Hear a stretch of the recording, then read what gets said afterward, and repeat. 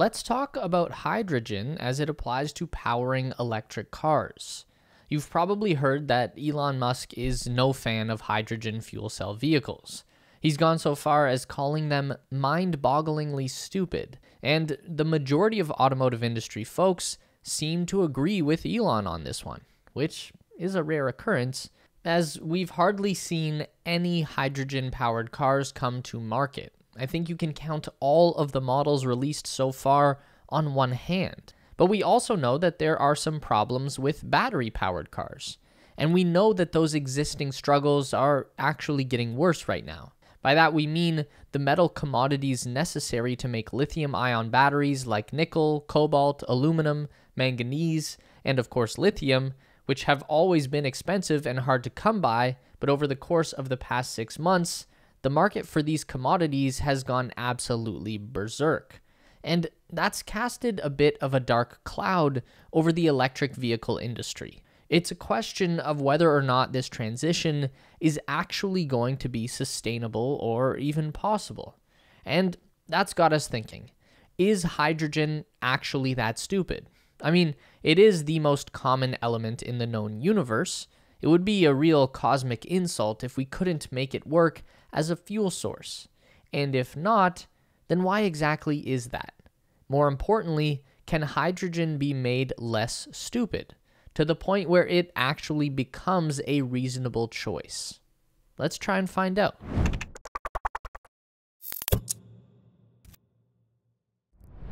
Okay, so we all know that hydrogen is a highly combustible fuel.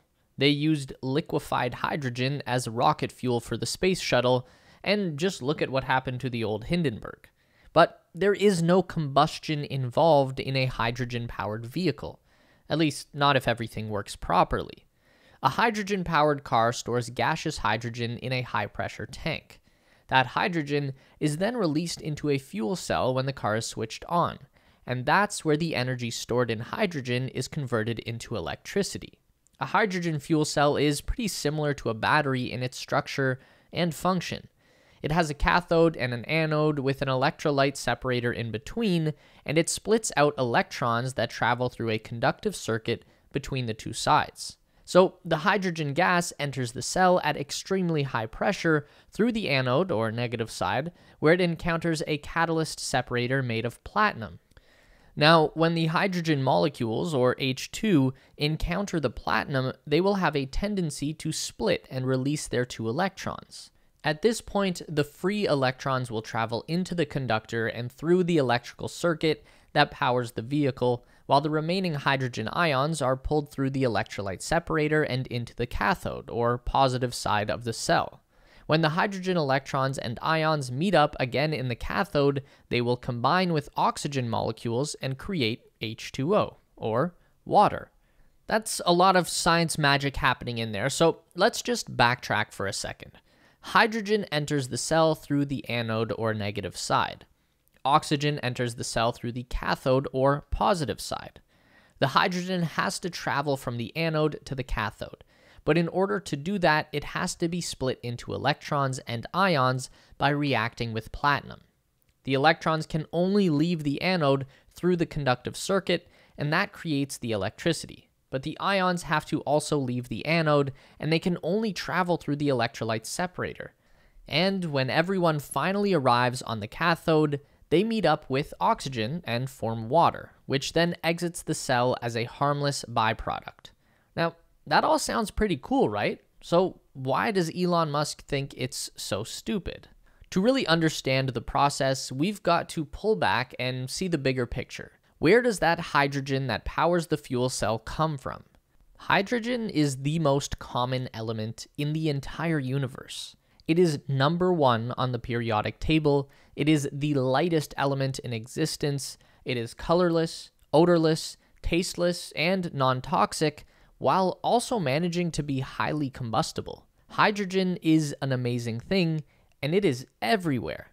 But there is no pure hydrogen in existence on the Earth. Hydrogen atoms are clingy, and they are only ever found stuck to other elements like oxygen.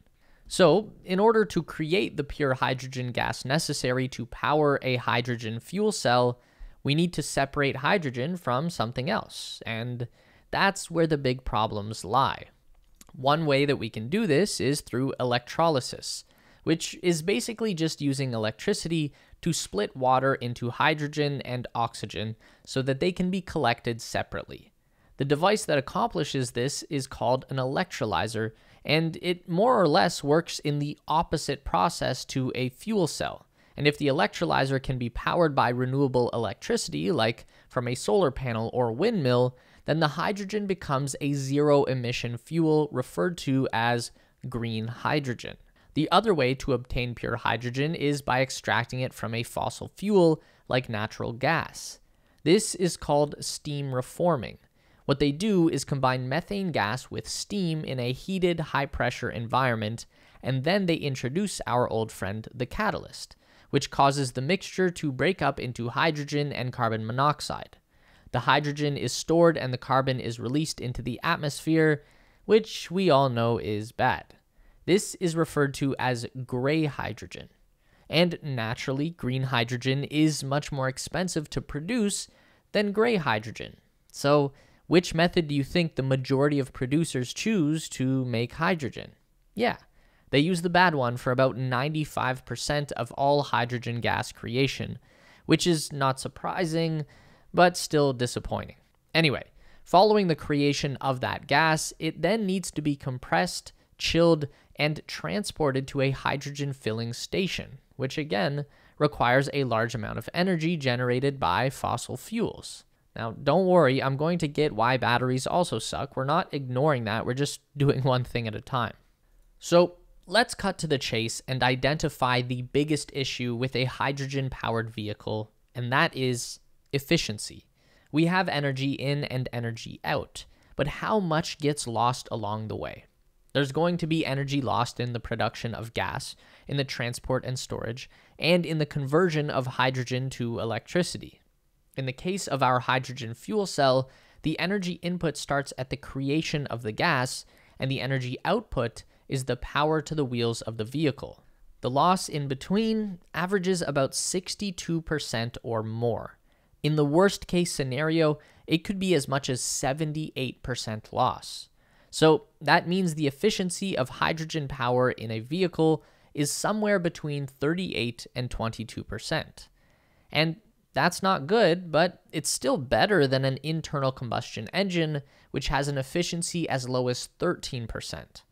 But these fuels both pale in comparison to the efficiency of a battery electric vehicle, which achieves an efficiency of between 73 and 80%. And that is the reason that Elon Musk thinks hydrogen fuel cells are mind-bogglingly stupid, because Elon is obsessed with efficiency. It is the driving force behind everything that Tesla does. Every move that they make is done to increase efficiency. So that settles it, right? Hydrogen is stupid and batteries are the superior power source. Well, it's not that simple. There's actually a laundry list of pros and cons attached to both sides.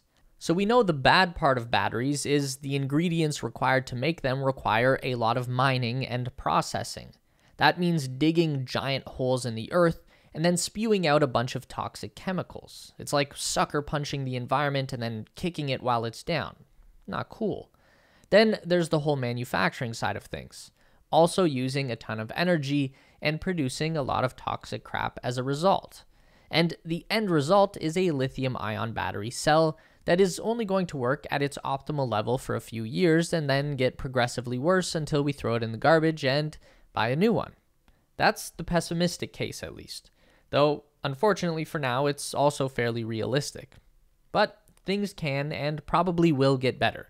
We are developing more sustainable battery chemistries like LFP that rely a whole lot less on rare metals. We're figuring out how to recycle battery cells at a large scale and create a more closed-loop cycle. We're powering more of our resource extraction and manufacturing industry with green, renewable energy. So, batteries aren't great, but they can and are getting better. They still have a lot of room to improve. Over on the hydrogen side, there are also some ups and downs. So we know that through a combination of electrolysis and renewable energy, we can create green hydrogen, which is awesome. But electrolyzers and fuel cells don't exactly come cheap in terms of environmental impact. Remember about 5 minutes ago when we mentioned the platinum catalyst in the middle of the fuel cell? Yeah, turns out that the devices necessary to create hydrogen gas and to turn it into electricity still require rare earth metals and platinum group metals to work. So mining and resource extraction is still going to be a thing. The environment still gets curb stomped. But that doesn't mean that green hydrogen is a lost cause. Much the same as batteries, people know that there is room for improvement, and they are working hard to make things better. More efficient hydrogen electrolyzers are coming, and more renewable energy sources like solar and wind farms are coming to power them. And eventually, this will become the cheaper method to produce hydrogen, and therefore the most popular as well. So, if hydrogen isn't totally stupid and batteries aren't totally perfect, then which one is better?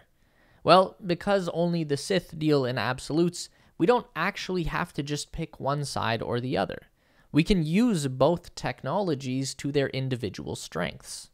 For mass-produced personal vehicles, yeah, batteries are most likely going to be the best option.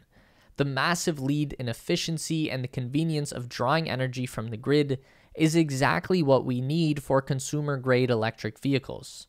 Sure, you can refill a hydrogen car in about 5 minutes, while right now fully charging a battery EV takes 45 minutes or an hour. But that would require finding a hydrogen filling station, which might range somewhere between difficult and impossible depending on where you live, while electricity is literally surrounding us at all times already. There's no sense in tearing out gas stations just to replace them with hydrogen stations, or replacing gasoline tanker trucks with hydrogen tankers. We already have an electrical grid, just plug in your car. All it requires is some pre-planning and some patience, and you can drive anywhere you want. On the other hand, hydrogen is very useful for heavy-duty and commercial vehicles, because you can store more energy in a hydrogen tank than in a battery, and you get that fast refill. So for industrial machines that expend massive amounts of energy, hydrogen fuel cells are likely the best solution. They've already done this with some forklifts, and it's been working out great. Hydrogen is also a very good solution for long-haul trucking. Again, the combination of longer range and faster refilling is going to make the difference between a diesel-powered semi and an electric semi basically negligible.